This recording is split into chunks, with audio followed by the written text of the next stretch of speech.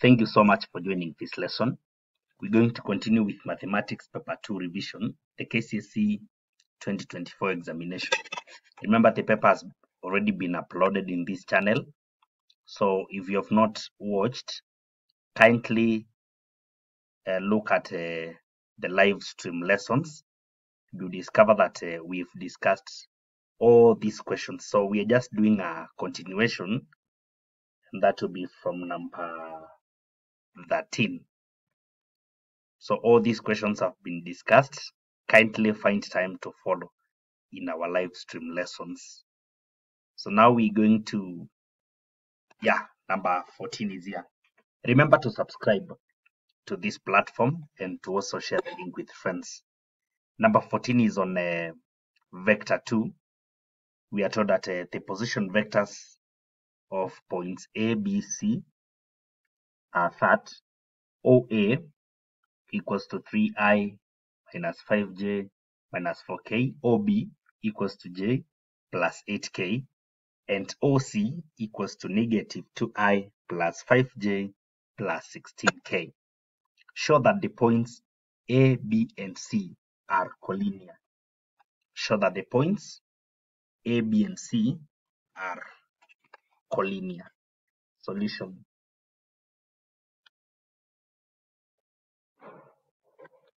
For you to show collinearity, you have to show that any vectors or any two vectors expressed from the points A, B, and C are parallel and that they are sharing a common point.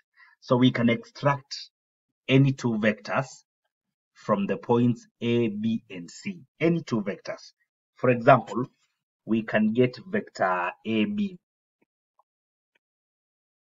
Vector AB will be given by B minus A. That is what you should know. So B minus A is going to be, we can express them now as column vectors.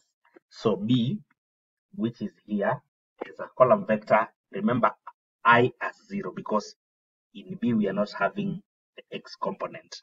So we give it a 0. That is why it has not been indicated. Then J, which represents the Y, is 1 and 8 for the Z. Minus. When we talk about A now, we also make it a column vector. 3 minus 5 minus 4. This one now is going to be negative 3. This will be positive 6. Then positive 12. That is the column vector AB. We can also get another vector within the same coordinates. For example, we can talk about AC. Vector AC will only be given by C minus A.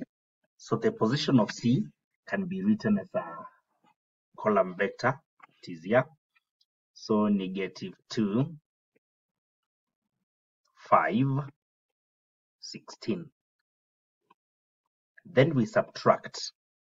When we talk about A, we will be having 3, negative 5, and negative 4. Now we compute this, and we're going to get negative 2 minus 3, which is negative 5. Then 5 minus negative 5, which is 5 plus 5, getting a 10. Then 16 minus negative 4 becomes plus 4. This will be 20. So now after getting the two vectors, we have to confirm whether they are, or one is a scalar multiple of the other. That way they will be parallel. Let's check whether there is a constant that can multiply AB to give us AC. That means if we take a constant which is unknown by vector AB, which is negative 3, 6, 12, then we equate these two, negative 5, 10, 20. Then we can check whether the constant will be the same throughout. From the X component, we can see that negative 3K equals to -5, whereby the value of k becomes 5 out of 3.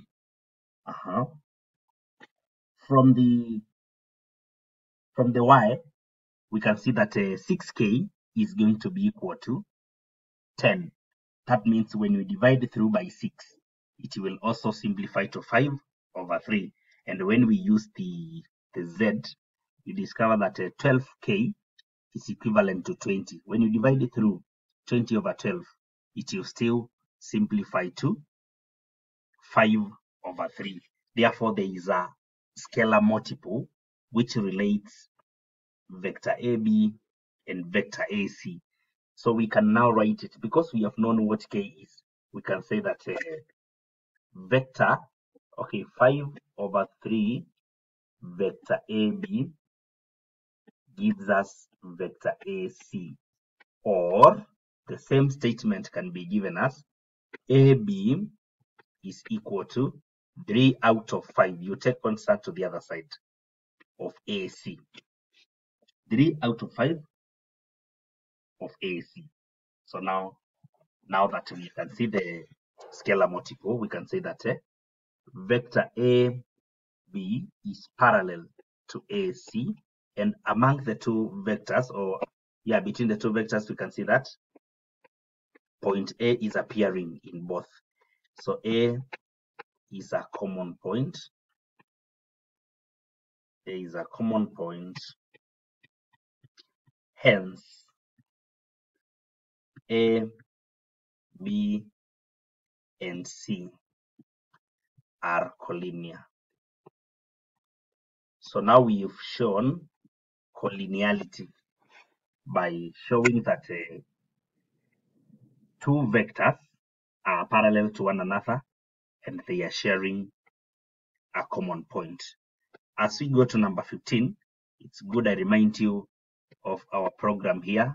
You can access airtime by going to your M-Pesa, the Lipa na M-Pesa option, then the pay bill number. You enter the business number 737356. Then the account is the phone number that you'd like to purchase airtime for. After you've entered the account number, now you can proceed to feed in the amount you'd like to spend. Then you complete the transaction. The airtime is going to reflect instantly. So that is how you can easily access airtime from our services. Utilize and invite your friends. We can now continue in number 15. A particle starts from point O and moves in a straight line so that its velocity v in meters per second after time t seconds is given by the expression v equals to 9t squared minus 18t plus 10. Calculate the distance covered by the particle between the time t equals to 1 second and t equals to 2 seconds. We know very well that when given the velocity function, we can get the distance function by integrating. This is because velocity function is usually the gradient of a distance function. So we are having the distance, we are having the gradient function, or rather the differentiated function of distance time graph. So for us to get back the distance time graph, we have to integrate. So now that we are given the limits within which we would like to get the distance, then it will be a definite integral. So we will be integrating. For us to get displacement, we need to integrate velocity. So in our case now, we will be integrating from 1 to 2 the function 9t squared minus 18t plus 10. This is with respect to time. So now we can perform the integration. The power of t in the first case, increases to 3, and the new power divides the whole term. So 9 over 3 times t squared simplifies to 3t power 3 minus the power of t increases to power 2 in the second term. such that we have t squared, and the new power divides the whole term. So 18 divided by 2 becomes 9, and t is already squared. Then here we shall introduce t now, because the power of t is 0. So now it becomes t power 1 plus the arbitrary constant of integration from 1 to 2. Now we substitute 2, then we substitute 1, and we subtract. So 3 into 2 power 3 minus 9 into 2 power 2 plus 10 into 2 plus c.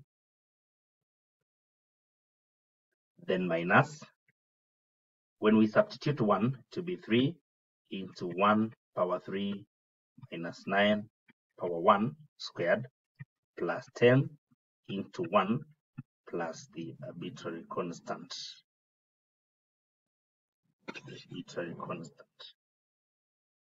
Okay, now from the first expression, we're going to get 8 plus c.